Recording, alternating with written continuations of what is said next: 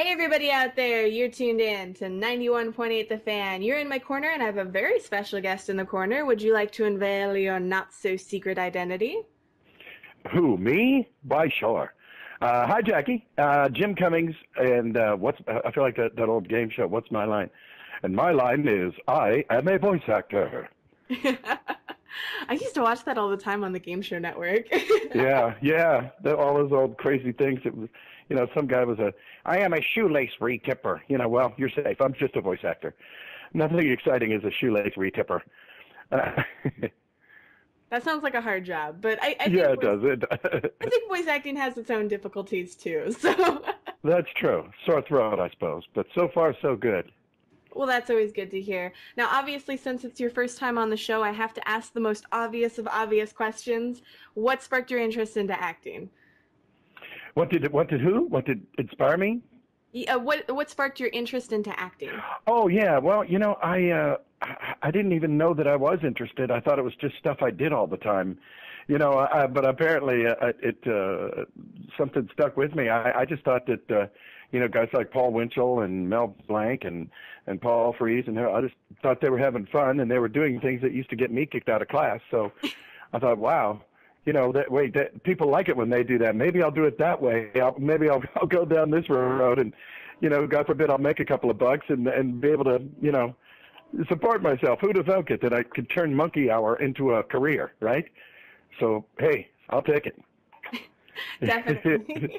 Yeah. I was always the kid that I was in a lot of bands and when I was 13, excuse me, I played at the, Our Lady of Mount Carmel's social center dance for something, and myself and three buddies, I played drums and sang, and we had a guitar, bass, and a saxophone player, and they gave us each $10, and I thought I'd died and gone to heaven, because it was like, I was 13, and I just made $10 for doing stuff I did all day long for free.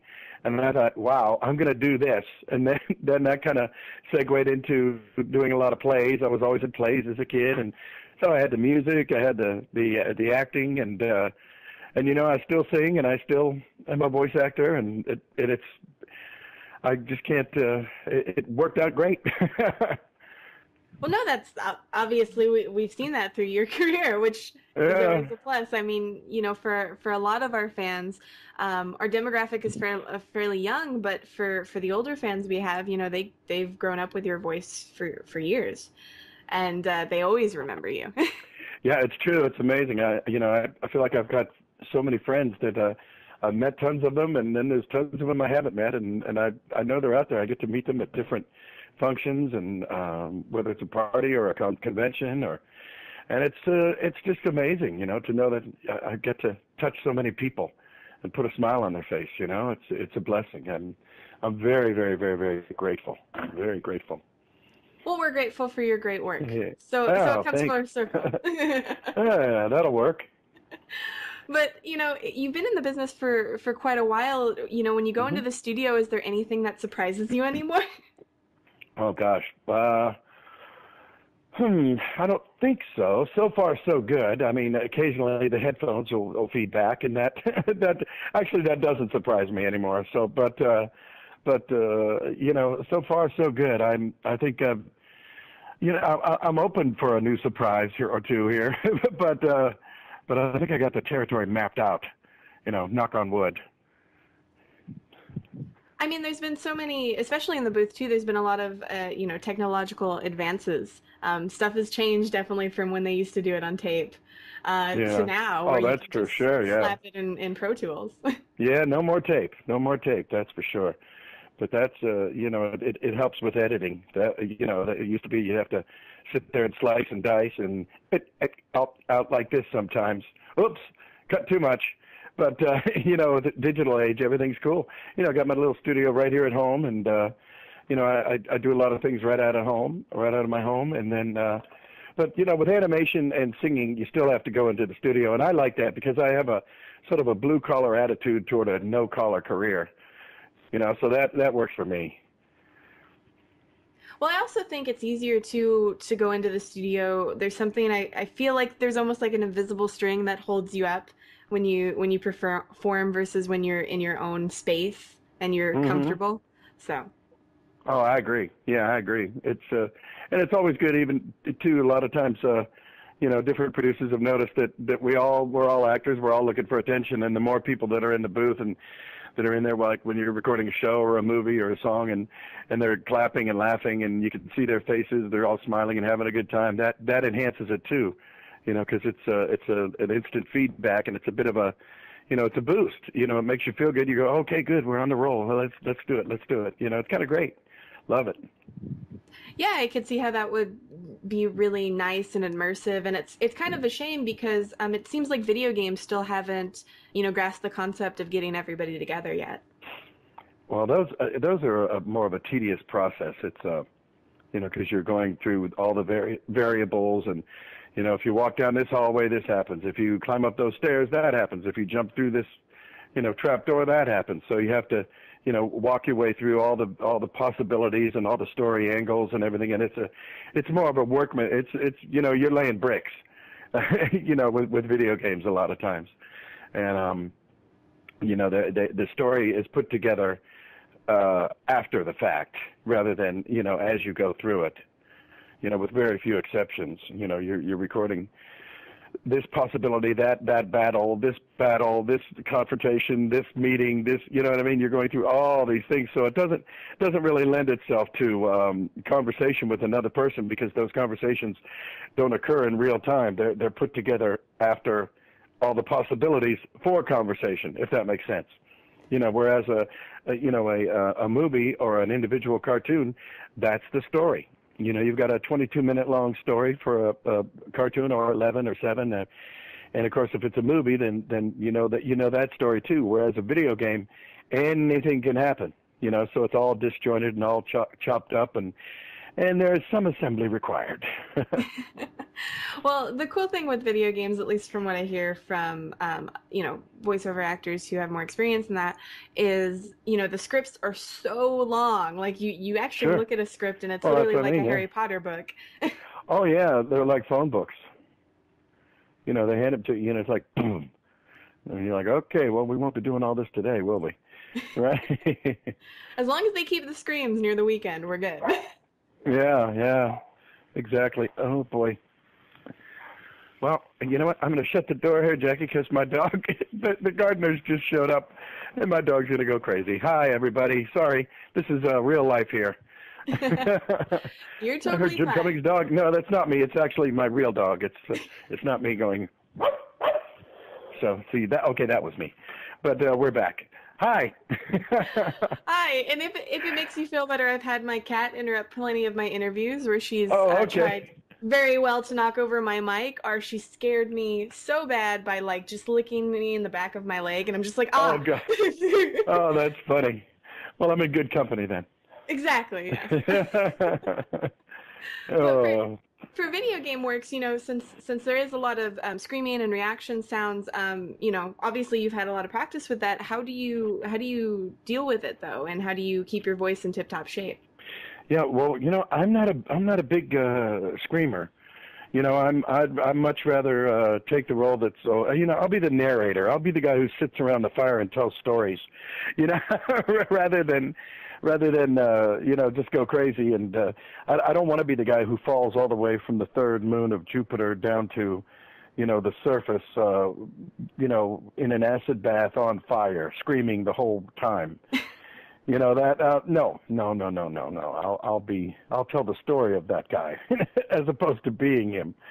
It's you got to take care of your pipes. When we did Taz, they were very gracious in that I requested that we do Tasmania, the show Tasmania. One of my favorites, but I think it's a little underrated because I don't see it in reruns. I don't know where it is out there, but I was crazy about it, and all my buddies were too. Everybody that worked on it, Art Vitello and Rob Paulson and Danny Castellaneta, Maurice LaMarche, Miriam Flynn, Debbie Derryberry, on and on. John Aston. We were all crazy about that show, but it wasn't there. It didn't. It's not in syndication anywhere. But if you see it out there, jump on it, folks. You're going to love it. And it was so tough on my pipes that I requested on Friday afternoons. Can we just do it Friday afternoons? So I'd have Saturday and Sunday to heal, and then by Monday I was back again, you know. So, you know, you do have to, it is a consideration, you know, it's an instrument, right? Your voice and, you know, baseball pitchers, hey, they, you know, their arms, their elbows hurt. Well, you know, voiceover guys, we have to take care of our pipes, right? So that's one of the hazards of the game. Well, have there been any instances where you've actually, you know, been unable to do a job maybe earlier Once or in your twice, career? yeah. Once or twice, you know, whenever I've had like a bad enough cold that I know that I'm just going to sound like this, I said, you know, I'm not even going to go in. You know, because it's just, you know, they live forever. You know, these cartoons, I mean, they're amazing, and they stay there forever. And you know, once or twice, I remember back, I think one of the Winnie the Pooh episodes and one of the Tailspins, I went to work and I had a terrible cold, and I should have just stayed home, but I thought I'd tough it out. And, you know, once in a blue moon, I'll hear it, and I'll go, oh, gosh, that's embarrassing. What was I thinking? God, I should have stayed home. I had such a sore throat or a cold. So I don't do that anymore. I'll just say, you know, I'll just bite the bullet and say, I'm sorry, I can't come in because I have a cold. And no, I'm not doing a voice, you know, so. I mean, you paid your dues, so, you know. Yeah, yeah. I know with a lot of voice actors, they're really apprehensive about saying, "Oh, I can't come in," but it always seems like it's better not to go in when you're sick because you don't want to risk getting everybody else sick. That's right. Absolutely. That too. Yeah, I mean, even if you're flying solo, you still have to you're seeing somebody, so. No, I agree. It just stays out there, and then you're embarrassed forever. So who needs it, right? Well, you mentioned earlier in the conversation about going to different events and conventions, and I know we see you very often at ConnectiCon. One of my reporters always goes to that convention. Mm-hmm. Yeah, I've been there a couple times. Nice folks. Oh, good. You like Connecticut. Good to know. Yes, absolutely. But are there any conventions coming up, either, you know, later this year or next year that you want to promote to the fans so they can meet you? Well, yeah, absolutely. I'm going to be at SAC Anime this weekend, Sacramento Anime Convention, and I will be in Wizard World Nashville in a few weeks. And speaking of Connecticut, I'm getting close to Rhode Island. I'm not 100% sure, but I think that's coming up in November. And yeah, I'm just bouncing all around. So stay tuned, right? Exactly. Coming to a con near you to bug you. So keep on the lookout. I certainly don't think that the fans are bugged. I think that many of them are just so excited to meet, you know, a piece of their childhood. Oh, well, I'll take it. I'm excited for that too. So that works both ways. I'm a blessed fellow, that's for sure. Do you have any funny convention stories of maybe seeing some of your characters being, you know, cosplayed, or, you know, any fan stories like that? Well, you know, a lot of times a lot of kids come as Darkwing Duck, and there'll be a little guy, you know, he'd be like 7 or 8, and I look at the parents and I go, well, that's right, we're raising them right. And I said, oh, okay, because I'm thinking this kid can't possibly remember it. It was over before he was on, right? Before he was born. And, you know, yeah, that's right, we're raising them on the classics. And sure enough, they'll have a big old stack of Darkwing DVDs for me to sign. And so you know, it's kind of cool. And, you know, I always get a kick out of that. But the most interesting cosplay, I have to tell you, was actually, well, there was two. There was one girl, and bless her heart, she was very, very obviously a female type of girl, but she came as Hondo Ohnaka from Star Wars Clone Wars, or you know, the Rebels. And I was thinking, okay, that's interesting, you know, good for her. And she did a pretty good Hondo Ohnaka, but there was a set of friends who came as Cat Dog. And, you know, one was dog and one was cat, and they both had on long yellow shirts, long sleeve yellow shirts, and they had cosplayed. They did the makeup and did the noses, and one was cat and one was dog, and they were connected by a tube of yellow that went from sort of their butts to the other, one butt to the other butt, and they were just kind of stumbling around the convention. I thought, oh, guys, you guys are earning your stripes. Anybody who cosplays as Cat Dog is all right with me. So, what can I tell you? It's just a lot of fun. I can think of so many awkward, moments at the convention for this Oh, too. yes, yes. And I don't want to know how they went to the bathroom either. Fair enough. I was thinking Yeah, more getting stuck on doors and stuff, but that works that too. too. Yeah, either way, yeah. I'll sit this one out, right? Exactly. But for the fans out there, are there any, projects coming up that you would like to promote or would like them to know about? Well, yes, indeed. I've got a few things out there. There's one movie called, it's going to be my second movie with John Cleese, and it's called Get Squirrely. And it's kind of a takeoff on Ocean's 11 and Usual Suspects. And Will Forte from Saturday Night Live's in there, and let's see, John Leguizamo, myself, John, and it's John Cleese, which puts me through the moon.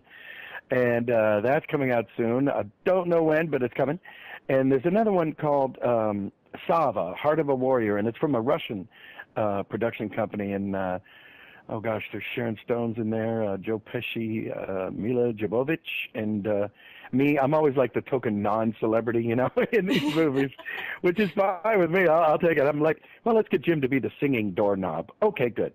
So there's that one, and then a really cool one coming out soon. I want to say 2016, possibly, and it's going to be called Charmed, or Charming, and it's Wilmer Valderrama from that '70s shows is Prince Charming, and Avril Lavigne, Demi Lovato, and Ashley Tisdale from High School Musical. They are going to be in it, as well as I'm not going to mess up her name, but I will say that she's known as Gem, Gem, and she's China's biggest pop star.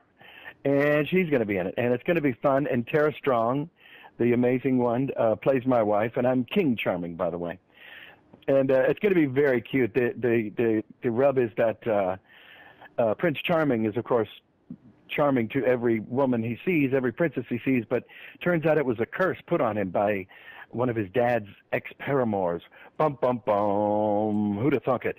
And it's going to be very cool. And what else? Well, Transformers, Robots in Disguise, Clampdown, and Thermidor are some of my guys there. There are plenty of Mickey Mouse shorts in which Pete comes out and gets his butt kicked appropriately.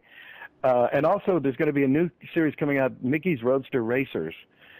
And Pete will appear prominently. Good old Pete.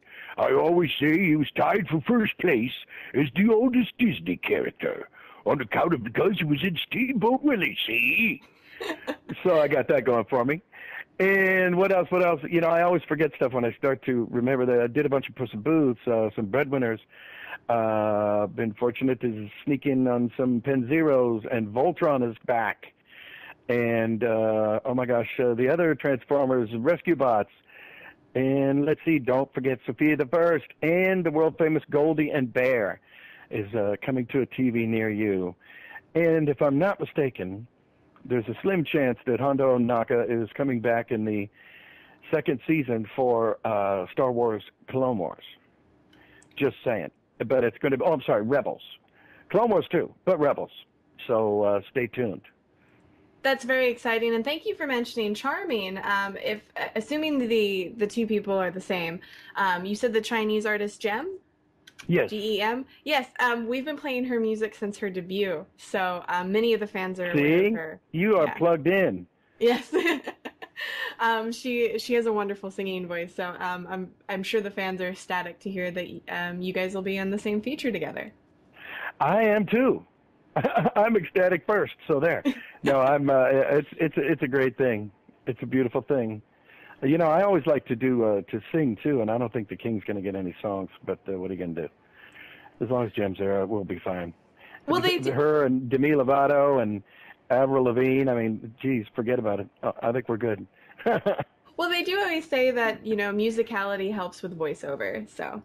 Oh, absolutely. I agree. Yeah. Some of the best VO artists are also singers. I mean, that's how I started. And, there's a musicality to it, to our speech patterns. And, if you think about it, when you're doing an impression, you have to, like Christopher welcome. Everybody's got he's all of his stuff sounds like it's in a minor key. Oh, he's got that sound, and it's unmistakable. And I think, a musical background helps with. I think it's just like a little boost in voiceover. Plus, already know how to work the mic. That's for sure. And you definitely have some diaphragm control and some breathing, Yeah. advantages that other people might not have. Yeah, it could be. Absolutely. Well, I'll now take it. for the fans out there, since we're nearing the end of this interview, I was wondering if you'd be willing to participate in a 91.8 The Fan tradition. Aha. Yes. And that tradition is Well, we ask everyone whether they're a voice actor or not, if they'd be willing to do a bump for us. to do a which? A bumper? Yeah, a bumper. Oh, Basically, yes. yeah, cool. Sure. Basically, we ask if you could say, hey, my name is, I do this, and you can put whatever you want there. Well, And there you go. yeah, and you're tuned into 91.8, The Fan. Yes, indeed. Well, there you go. All right, here. Let me dive in. Hello out there in out there land. My name is Jim Cummings. You may not know me as Jim Cummings, but I am the terror that flaps in the night. I am the bug that splatters across the windshield of crime. I am Darkwing Duck. And I'm also Winnie the Pooh. And Tigger too, but don't forget about that. That's ridiculous. Just don't forget to remember to keep on bouncing and listening to 91.8 The Fan, which you're listening to right now, in case you didn't know. Oh my God, that puts such a big smile on my face. So there you go. I think that'll work, right? That was perfect. Thank you so much. My pleasure. For the fans out there, is there anything else you want to say to them? Any words of wisdom, dating advice, anything like that? Oh, gosh. Well, yes. Say your prayers, take your vitamins, listen to mom and dad, stay in school, be cool, and other hackneyed cliches. But only the good ones, and if they're true. Now, but I can tell you this.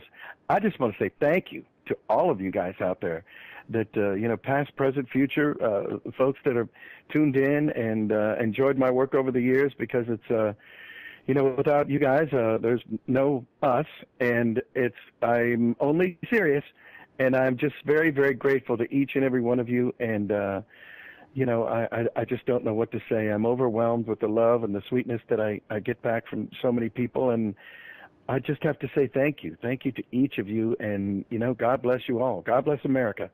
I think we're lucky we're all in the best country in the world, and I think we forget that every now and then too. So I'm grateful for it all, and take care one and all. Thank you so much. Thank you. That was fabulous. And for anybody out there that missed any of this interview, don't fret. You can find it on the website within the next few days. So keep your eyes peeled to 918thefan.com and your ears tuned to 91.8 The Fan, where we play everything you want and nothing you don't.